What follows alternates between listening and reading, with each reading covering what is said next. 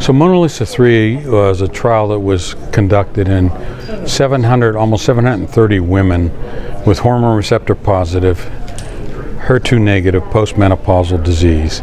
And what was unique about MONALEESA-3 is patients who had not received prior endocrine therapy were eligible for the trial, as well as patients who were in the first line or second line. So in this sense, it is unique among the CDK4/6 trials in the patients were being treated earlier in the advanced setting with the combination of the CDK4/6 inhibitor ribociclib and fulvestrant.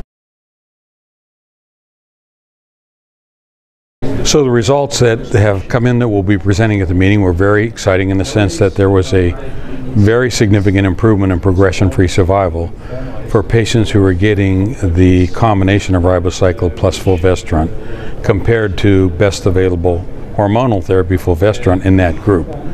So they got, the control group got fulvestrant and placebo, the experimental group got fulvestrant and ribociclib.